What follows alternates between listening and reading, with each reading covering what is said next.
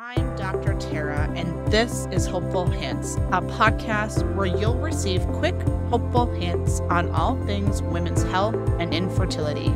Here, you will find education, inspiration, and most importantly, find peace and empowerment as you walk through the next steps in your healthcare journey. Welcome to Hopeful Hints. I'm your host, Dr. Tara, and excited because if you recognize, we have Dr. Adam Duke. A year ago, we did our first ever podcast. I wasn't even planning to put video out there. I just really wanted to get information out there. And you so kindly agreed to do it. And now it's Endo Awareness Month again. Here we are for round 2. So this is the first of our series that we're going to do this month. So make sure to follow along. But thank you, Dr. Adam Duke, for being with us and just keeping the conversation open and being on there on social and just talking about this disease, this devastating disease that we need to just be talking about more and the proper diagnoses for it. But today, and of course, we'll always sprinkle in endometriosis, but today's topic is going to be adenomyosis because, well, we don't talk about that enough either. And it sometimes goes hands in hand with endo. So maybe just begin by sharing what it is. Let's just start with what is adenomyosis versus endometriosis. Sure. So the simplest definition of adenomyosis is the presence of endometrial glandular tissue within the muscle layer of the uterus. If you think about the uterus, the majority of it is muscle, and it's smooth muscle, and that muscle is what contracts when you're having contractions, when you're pushing a baby out. And lining that myometrium is the endometrium, and that's what you slough off every month when you have a period and you don't get pregnant, and it sloughs off and then regenerates. And when that glandular tissue from the endometrium sort of works its way out into the muscle layer of the uterus, that is adenomyosis. And how often is it that it's adeno, adeno only? What does that look like in your practice? Yeah. We see adenomyosis a lot because it is a source of pelvic pain. And sort of the hallmark of adenomyosis is the severely painful periods, typically accompanied by heavy menstrual flow, clotting. Patients will describe passing black or dark clots during their cycle. But the way that adenomyosis sort of differs from endometriosis is that endometriosis is tissue similar to the lining of the uterus. This actually is the lining of the uterus that's sort of worked its way out into the muscle layer. But we do, because it is such a contributor to pain, we do see it fairly often within our practice. Most patients with endometriosis will have an acute exacerbation of their pain during their actual menstrual cycle. And if it's accompanied by heavy clotty bleeding, you really have to start thinking adenomyosis is is part of the etiology of pain here. Because I think one of the myths about endometriosis is that it causes heavy bleeding. Endometriosis, by definition, is outside of the uterus, so it doesn't cause heavy bleeding. So when we see that heavy clotty bleeding, especially with a huge, acute exacerbation of pain, we really have to be thinking adenomyosis. And they do run hand in hand fairly commonly. I think the data is sort of all over the place, and we'll get into that a little bit because the diagnosis of adenomyosis truly is made after the fact, after the time that the uterus comes out. It's a histologic diagnosis. So we don't really know the true incidence of adenomyosis with endometriosis. Some people I've heard will suggest that if you have deep infiltrating endometriosis, there's a 50% incidence of adenomyosis. I think that adenomyosis is probably much more common than we realize. And sort of like endometriosis, I think it often just kind of gets swept under the rug a little bit when patients are complaining of very heavy, very painful periods. I think there's a tendency either from the medical community or oftentimes own families. I hear it all the time. Well, moms will tell their daughters, I had heavy painful periods. That's just what we do in our family. You have to just learn to live with it and kind of suck it up. So, yeah. You bring up a good point about that. I hear that a lot too. And part of my history intake, which you've probably seen in patients coming to you, is tell me about obviously high school periods. And then I'm trying to capture family history specific in the cycle section too, and asking about, oh, at Christmas, is there any conversations, ha ha ha, from aunts, cousins, sisters, moms on hysterectomies, period talk, that kind of thing too, to capture that potential hook of where that could be coming from too. Yeah, I think much like endometriosis, there's probably a huge genetic component to it. I think we have more finite numbers in the endometriosis world in terms of a 70% maternal inheritance rate.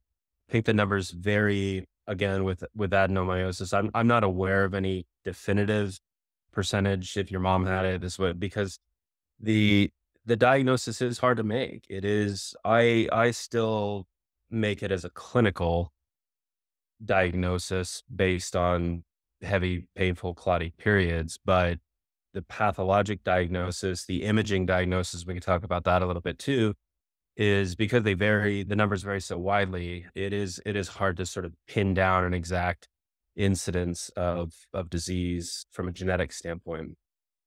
Yeah. Let's talk about signs and symptoms. You kind of nailed them already in there, but just to kind of recap, it's the heavy, dark clot cycle, that heavy, painful thing. Is there anything else, or maybe that we don't Typically, even think, yeah, cycle related that could yeah, I mean, indicate?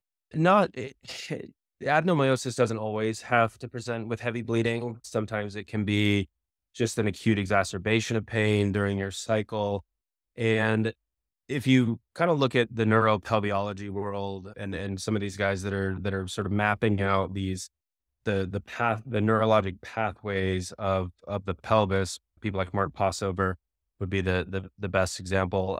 When you see that acute exacerbation of pain during the menstrual cycle, the the uterus is involved in some way. There's really no other way about it. Whether there's, truly adenomyosis present there on a histologic or pathologic basis, it's hard to say, but the uterus is typically involved in some way if there's that acute exacerbation of pain. And so most patients with adenomyosis, it becomes I have very heavy, but not always, very heavy, painful, clotty cycles. Oftentimes, you'll see on physical exam, what we're looking for, it's often described as sort of a boggy uterus, where when you do a bimanual examination, that uterus will feel slightly enlarged. It'll have kind of this, it's hard to describe boggy. It's just something you sort of have to feel. But I think for me, the hallmark on a physical exam is that the uterus should not be tender when you're doing a physical examination and you are squeezing on that uterus, if that elicits pain, and especially if that uterus feels a little bit enlarged, feels a little bit kind of mushy, there's probably adenomyosis going on there because the uterus really should not be tender on exam. It's much, if you push your bicep, it doesn't really hurt. It's a muscle. If the uterus is tender like that, you have to really start thinking adenomyosis. Yeah. What are some challenges with the whole healthcare profession and diagnosing this and other conditions perhaps that overlap with this? But I think we know we've talked about this a lot with endo, how hard it is. Like, well, is there an imaging? Oh, it's not on an imaging thing. If you don't have it, you do have it. Is there anything to discuss with that patients should be aware of, what they're told?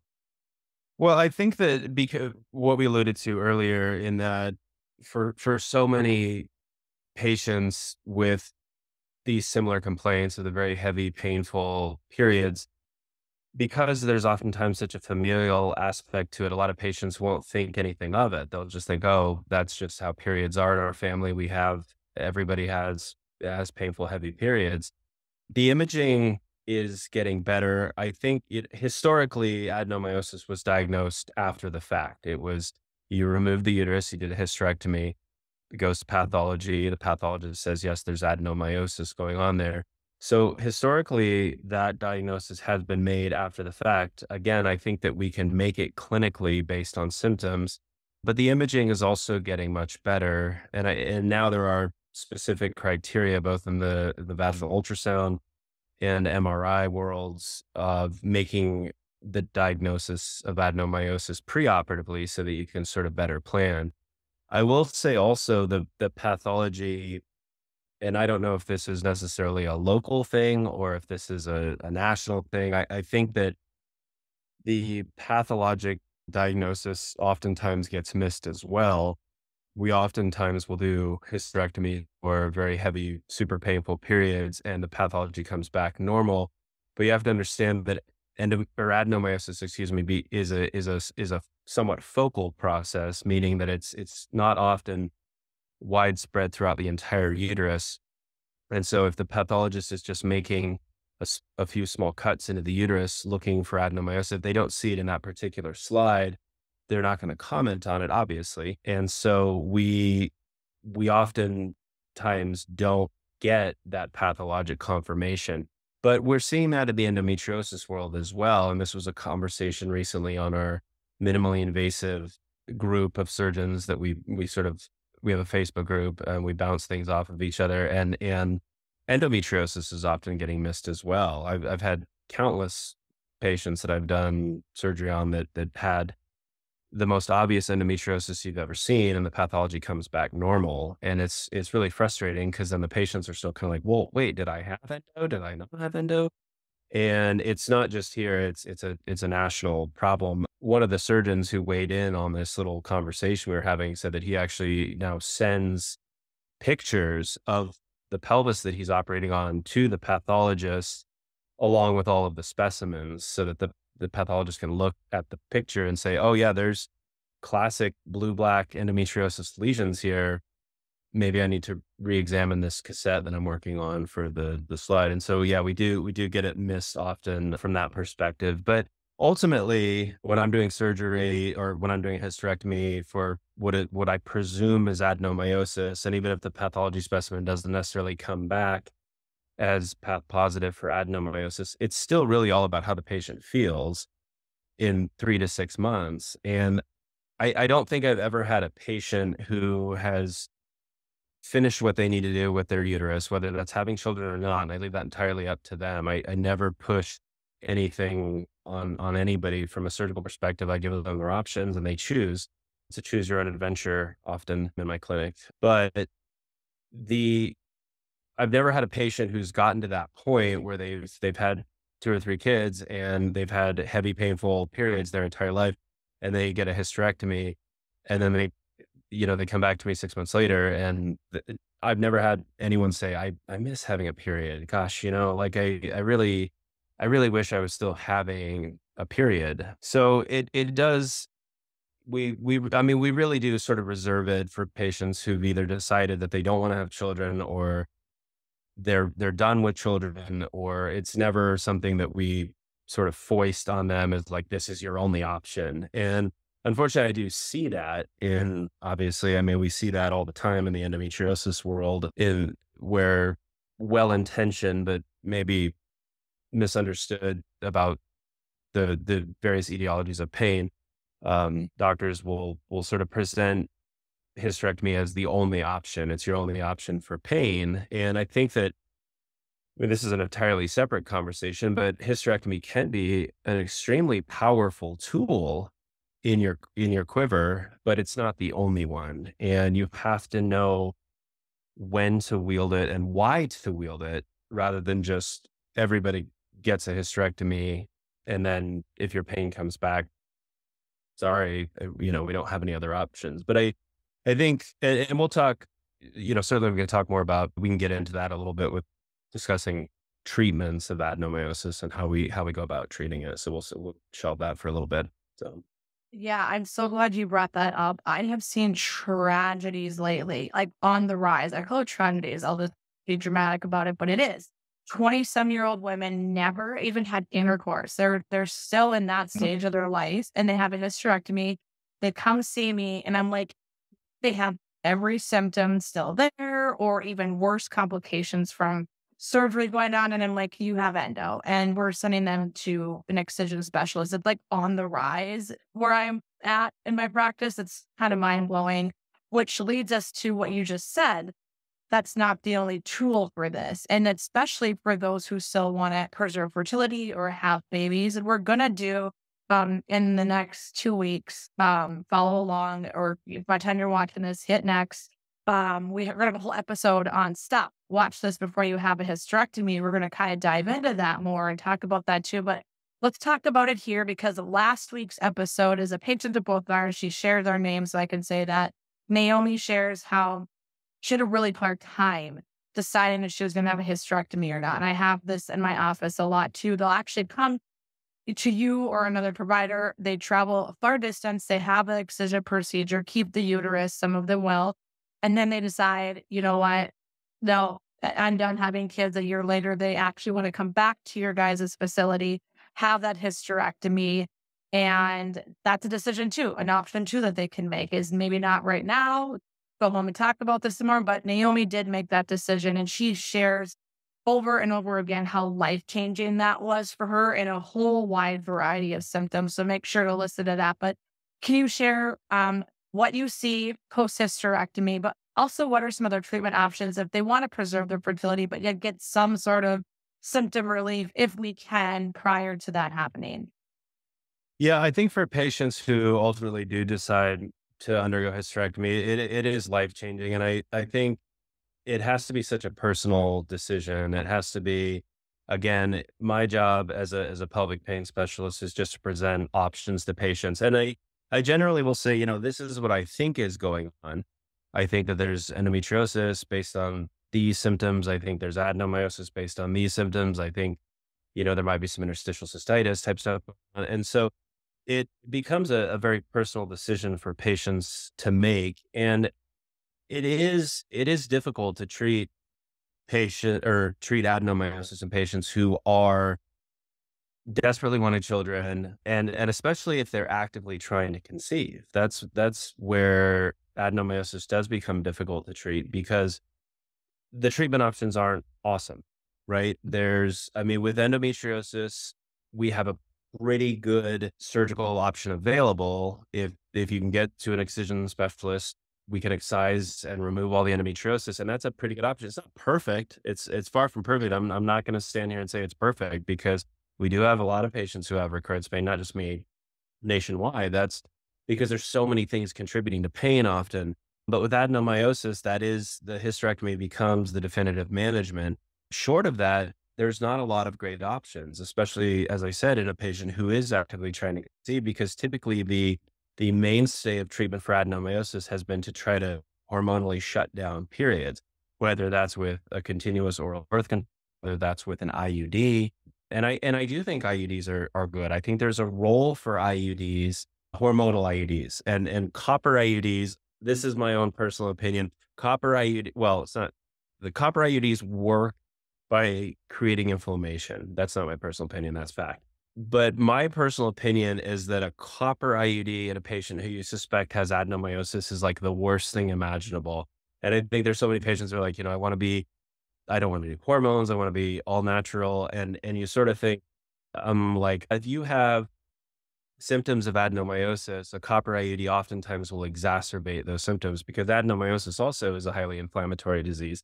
And so you've now put a structure in a patient's uterus that's already inflammatory and increase that inflammation. And the copper IUDs are a nightmare in patients with adenomyosis. I 10 out of 10 do not recommend.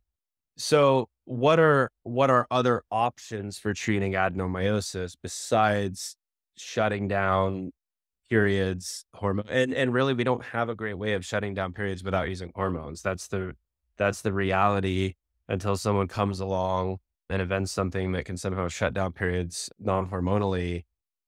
Short of a hysterectomy, there's not a lot of great treatment options. Some patients will use, like Lystet or tranexamic acid to at least decrease their flow during their cycle. You just kind of take it for that 5 days to decrease flow. So there is a third option, and that we are going to wade into a little bit of controversy here because some people are either very for them or some people are very anti them. But that is the option of a presacral neurectomy. And what a presacral neurectomy is during the endometriosis excision process, or even not, and maybe you can just do them.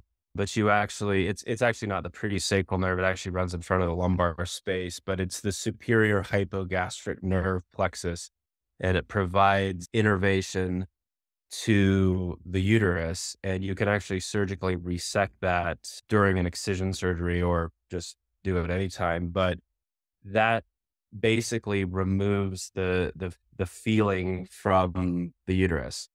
The thing with a presacral neurectomy is that you're also probably destroying other sort of visceral nerve function within that superior hypogastric nerve plexus. And so a small percentage of patients can develop some urinary retention.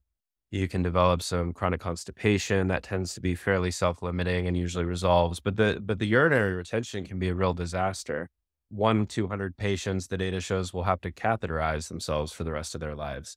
And then you're destroying, because you're destroying some of that autonomic nerve function in that plexus, there can be some orgasmic dysfunction. They've showed Studies have showed that a small percentage of patients will have difficulty or be unable to achieve orgasm again after a presacral neurectomy. So it's not without its potential risks as well. But if you've got a 19 or 20 or 21-year-old who's 100% certain that they want children in the future, they've tried and or failed multiple birth controls, IUDs, things like that, you don't have a lot of great options, because that patient, the reality is they're going to be, if they truly are adamant about having children, the reality is they're going to be stuck with that uterus for 10 or 15 years. And so I do offer presacral neurectomy. I know that other surgeons do as well. Some surgeons have stopped doing them. It's hard. And again, we present patients all the options, and we present them, this is the risks, this is the benefits. And I still do them. I don't do them quite as often as I used to, but I think patients hear urinary retention and they don't want any part of that. But it's hard. I mean, it's just, adenomyosis is just such a challenge to treat of patients who are really adamant about fertility and actively try to conceive, because obviously you're not going to put someone on an IUD who's actively trying to have a child. So, Right. You bring a yeah. good point up with all of this too. Can you share more about the mental health aspect? What endometriosis, adenomyosis, all of it. What are you seeing on that end? I see it so strongly on my end, but how are you seeing this as well? Yeah, I think the way that it sort of presents is just this sort of overall frustration. And it's such a hard world. I mean, we talk about, I did a podcast with Yaniv Larish and the gals from Endo Battery in Colorado about sort of this like idea of like provider burnout, because we get burned out. I mean, the endometriosis world is hard. It's a hard world, and patients are, I think, when they come to this realization, especially with adenomyosis, that maybe this isn't normal. Maybe it's not normal to be bleeding through super tampons and having to change a tampon every hour for 5 days. I mean, when they come to that realization, there is that sort of frustration. And I think there's also frustration when we talk about the options for adenomyosis, because again, they're not great. And it is frustrating. It's a very frustrating. I share that frustration with my patients, and that we just we don't have a a lot of options available. And it's like, well, you can either do this or you can do this, and there's not a lot of in between. And it's so hard for these 21, 22-year olds to hear that. And so I certainly, and I don't know specific numbers or anything on depression rates or anxiety rates, but I mean, I'm sure it has to take huge toll on mental health. Yeah. Of like, I may not be able to have children because of this disease. So yeah, it's hard, and it's hard for us too. And I'm not making this about me by any means, but it is frustrating as a provider to try to treat, because we don't have great options. So it becomes, I think, a lot of shared frustration on both sides of it, of what to do with adenomyosis. So, I agree. It is. It's hard, and I think part of it for me comes because they've seen so many providers before they get to me, and I'm the first one talking about this with them, and I get angry for them because they're like, "What? All these years of going through this, and no one's ever brought up endometriosis or adenomyosis, or they've had, heaven forbid, that hysterectomy already, and they don't have children, or." Just so many dynamics go into the Yeah. mental health thing. There is a lot of alarming statistics out there. And part of what I do is bring in that mental health counselor provider as well. And I'm, as you know, all about team building, and we have a whole team working with our patients, but mental health is definitely one of them. It's so heavy on them. And it doesn't matter their age, if they're even a teenager, we're kind of doing a check on that every visit and check on their mental health too, because it's pain equals, mental health too. So we're seeing some of the worst ones in our offices too. Yeah, and I think the decision whether or not to have a hysterectomy, I mean, it weighs heavily on even on patients who've had children already and have completed their families. There's something uniquely or inherently unique about that uterus. I mean, that's what sets you apart is that ability to grow life within you and to create life and bring it into the world. And it's hard to give that up. It's hard, even if you're done having children, it's hard sometimes to wrap your head around the idea of getting rid of the one thing that makes you unique.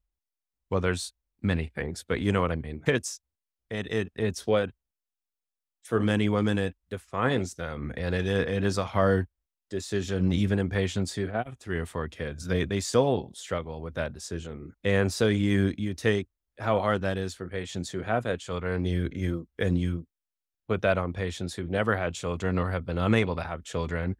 I just did a hysterectomy recently on a patient who they did IVF times 3. She had a fulguration surgery in 2015, but this is someone who is fairly prominent in town. She herself is involved in the mental health world. And when we were talking through at her initial consultation, she had a really hard time with it because she was never able to have children.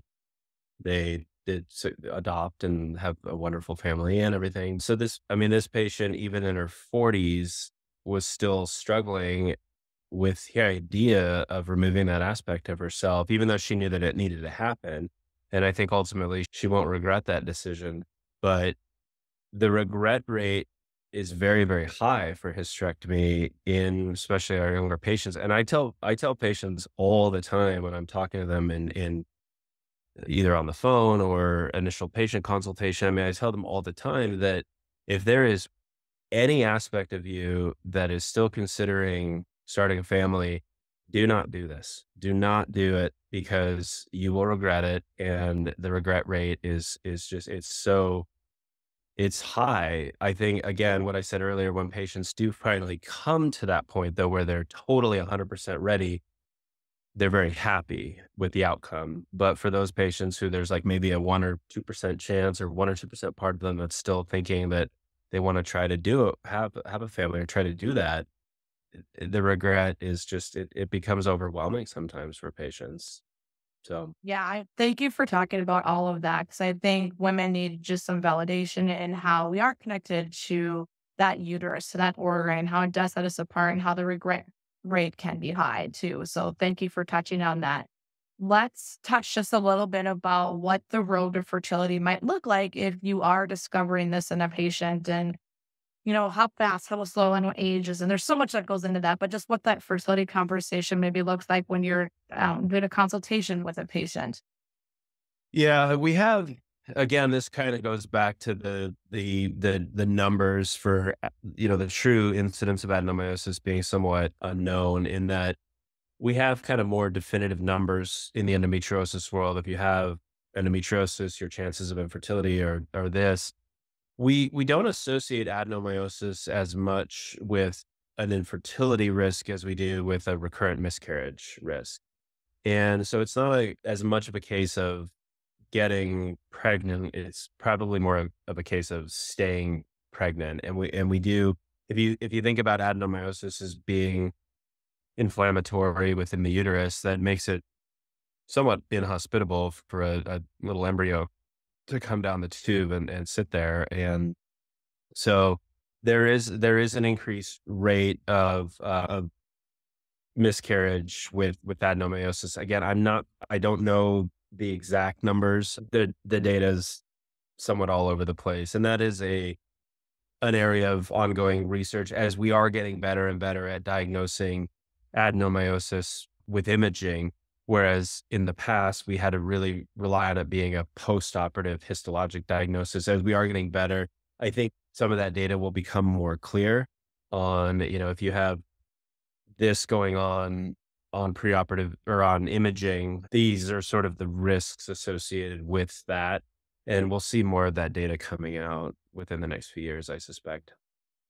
Yeah, that's a good point. The miscarriage rates and everything with that too. I think it again having a team. What's our plan going to be? How long, after surgery? What happened during surgery? So many factors that probably go into that. But just like the fertility component with this too is something that gets forgotten and not talked about. Let's talk whatever you want to throw in here and share. Again, this is adenomyosis, but we can't go without talking about endometriosis. I mean, I think we can never talk enough about that. What are some just things since we've talked in the last year, things that we keep seeing or you keep seeing in practice or being talked about over and over, maybe myths we need to talk about too that have come in the last year? What's coming down the pipeline for endo too? There's another endometriosis drug that's been popularized, and I don't know all the specific. They're doing a 100-patient trial right now. I think out of the University of Edinburgh, but it's a non-hormonal, and they're sort of touting it as the first endometriosis breakthrough in the last 40 years, because all of our treatments of endometriosis from a medication perspective have been directed at using hormones. To this is more of an anti-inflammatory. And I don't know too much about it other than the bits and bobs that I've read on it, but it's undergoing clinical trials here in the next couple of years. And so that potentially is a breakthrough. I don't know how effective the very limited trials that they've done have shown some promising results, I will say.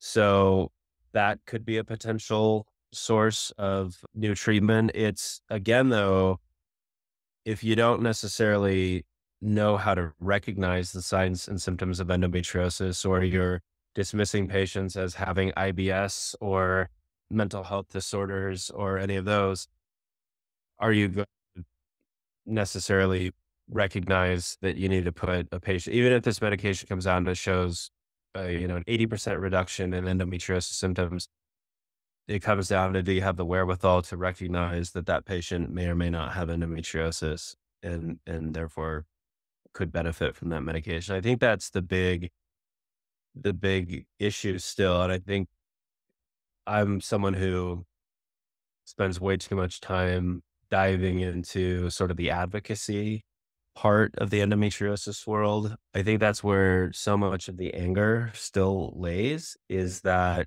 we don't take it seriously. We don't recognize the signs and symptoms. We don't recognize that it's not normal for a 15-year-old to miss school because of her period. We don't recognize that it's not normal for someone to have 6 miscarriages. We don't recognize that it's not normal for someone to not be able to get pregnant. And the more we normalize things that shouldn't be normal, it's not normal for sex to be painful ever. Under any circumstances, sex should not be painful.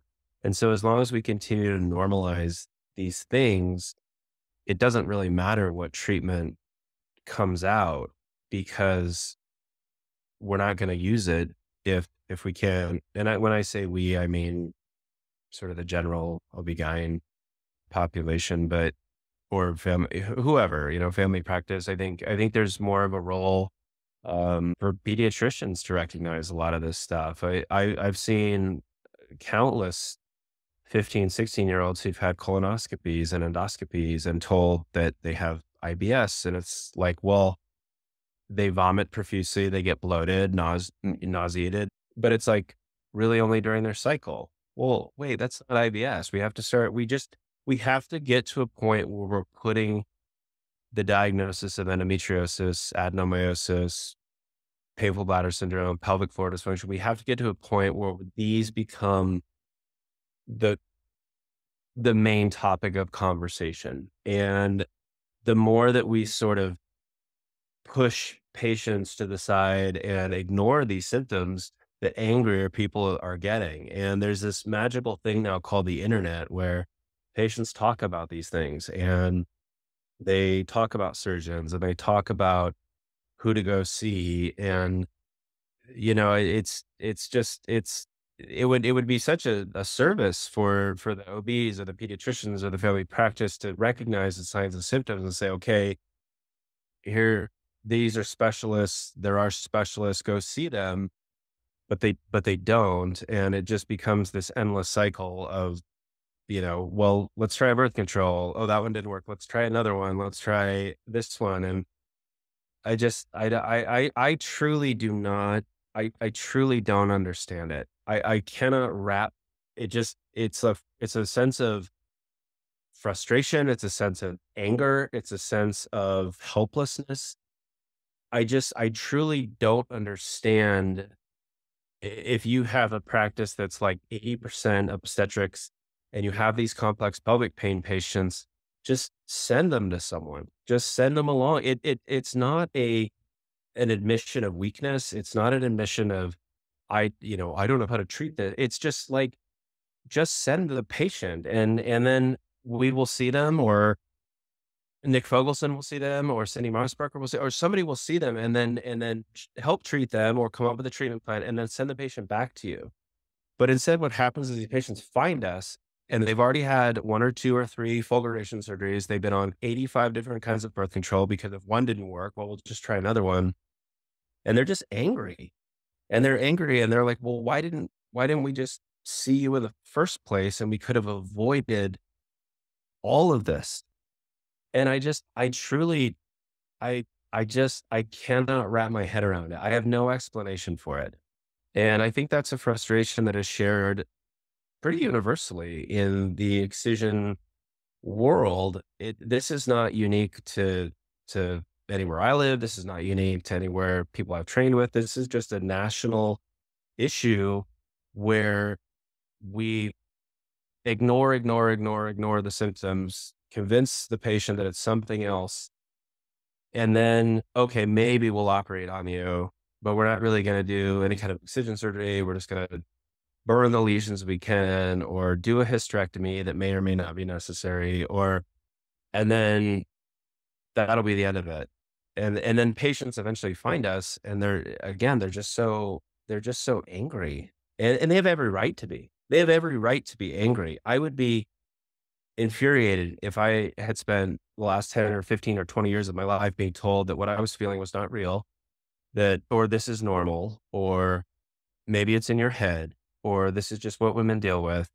And then find out that there's another option out there, especially if they've undergone a surgery that didn't help in any way. And I'm certainly not saying we're perfect. We have patients we operate on who still have pain, and because it is multifactorial, but patients generally get significantly better.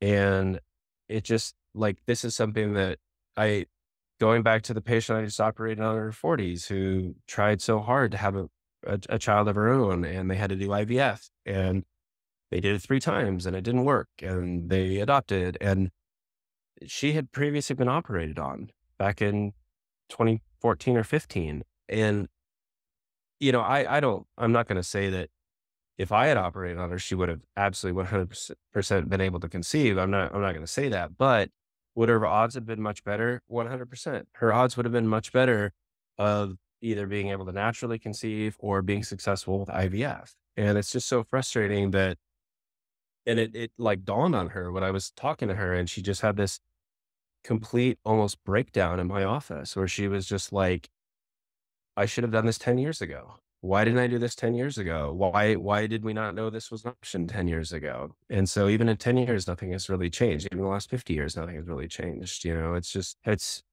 I have this conversation way too often. And it's like this never ending cycle of just going around and around and around and doing the exact same thing over and over again, and hoping that somewhere along the line, there will be a different outcome. And it's exhausting. It's exhausting for me. It's exhausting, especially for my patients, to just continuously be told that what you're experiencing is not what you're actually experiencing. I You know, am so, so, so glad you just said all of that. Like all of it. I often joke it's like I'm doing witchcraft in my practice or something. It's like, why is what I'm saying so Um, odd or abnormal or like not true? I'm not saying anything that's from Pinterest is my other joke too. Like I'm not making this stuff up. I always joke. I mean, like I'm so confident sometimes that like I would literally put $1 million down on you. When you go see an excision specialist, you will have, yeah, endo and or adeno. And it's because I'm, connecting with providers like you and I'm out there. You mentioned that earlier, this individual that in particular and that we had seen that day, they're on the internet. Patients are on the internet. They're diagnosing themselves half the time. They come in with this knowing that's been suppressed by a different provider. So what I'm just usually doing is validating. And part of what I do is ask, hey, if you saw something on the internet, I want to hear that. Let's talk about it. And I'm allowing that safe space to talk about what they've seen on the internet. And then I'm just simply helping point them in a different direction. And I said, it's that like no trust factor. I come to their level. I'm never going to say, don't be on the internet looking at stuff or are you Dr. Google now and like suppressing that tool they have. It's a tool they have for their health. And we have to acknowledge that. So thank yeah. you so much for sharing that part too. Is there anything else about adenomyosis that you would like to share today? Yeah, adenomyosis, if you know the questions to ask, but this again comes down to a training thing. I mean, when I came out of my general OBGYN residency and I saw a patient with pelvic pain on my schedule, I really wasn't taught what are the questions to ask. And I think I only really kind of got that in fellowship and more so just in my own practice of treating thousands and thousands and thousands of pelvic pain patients is you learn those questions to ask. You learn the nuanced difference between endometriosis, between adenomyosis, between pelvic floor dysfunction. And I don't think it needs to be this big mystery. And I do think that I think there's probably more hope on the horizon for adenomyosis as imaging gets better. I think that transvaginal ultrasound, MRI is becoming so much more sensitive. You still have to have someone who knows what they're looking at. But as our imaging becomes more and more sensitive for adenomyosis, I think that we will demystify some of that a little bit. It doesn't necessarily change, though, how we treat it. And that's still where we struggle with the adenomyosis for all the reasons we talked about earlier, is that there's just not a lot of great treatment options, especially in someone who is actively trying to conceive. And so I think but at least the change in imaging or the improvement in imaging, at least that will change the conversation so patients are at least aware. And I think knowledge is power for patients because 40 years ago, 30, I mean, even 5 or 10 years ago, there was sort of this mystery as like, what's happening to me? What am I experiencing? Why is it being normalized when I don't think it's normal? And when patients come to me, I'm like, no, that's not normal. None of what you're telling me is normal. And I'm sorry that's been normalized for you. None of that is normal. It is not normal to miss school. It is not normal for sex to hurt. It is not normal to miss out on social functions because you're on your period. None of that is normal. And so as we get better at diagnosing it, perhaps we can change the narrative about or demystify at least the diagnosis. So patients know what's going on and they know that what they're experiencing is not normal. And then from there, hopefully, the domino effect and maybe we'll get some better treatment options for it. But I think first and foremost is we have to educate patients on what is normal and what is not normal. And that's where the, I know a lot of doctors get really intimidated by patients like Googling stuff, but I mean, if patients are being told repeatedly that everything is fine, everything's normal, or, we did an ultrasound, it doesn't show anything, so you're fine, getting on Endo Girl's blog and getting on these, I mean, that's where they're going to get that information. And that is so powerful for patients to experience that realization that, oh, this is not this is not normal. This is not how it's supposed to be. And there are options out there. There are things that I can do, or there are people that I can see who can maybe fix this for me. So Absolutely. Well, thank you again. Follow along all month or hit next, depending on the time when you're watching this. We have some amazing content coming geared towards teenage girls. And of course, we're going to continue our conversation on hysterectomy. And I'm going to yes. link, of course, Dr. Duke's contact information on Instagram. I'm going to put our very first episode that we did a year ago in the comments, all about endometriosis. It's such a jam-packed episode that I think maybe this is the first time you're finding us. We'll have you go back and watch that too. There's so much good content in there too. So thank you so much for all the work you do Yeah. for advocating and everything. Yeah, you're welcome. I'm off to the Endo Summit the next weekend that Sally and Andrea do, and that's going to be really cool. It's just a great place for it's endometriosis advocates, physical therapists, surgeons to kind of all to get together and what are we talking about now? What are we doing now? Where are we going with all of this? How do we shape policy? How do we change?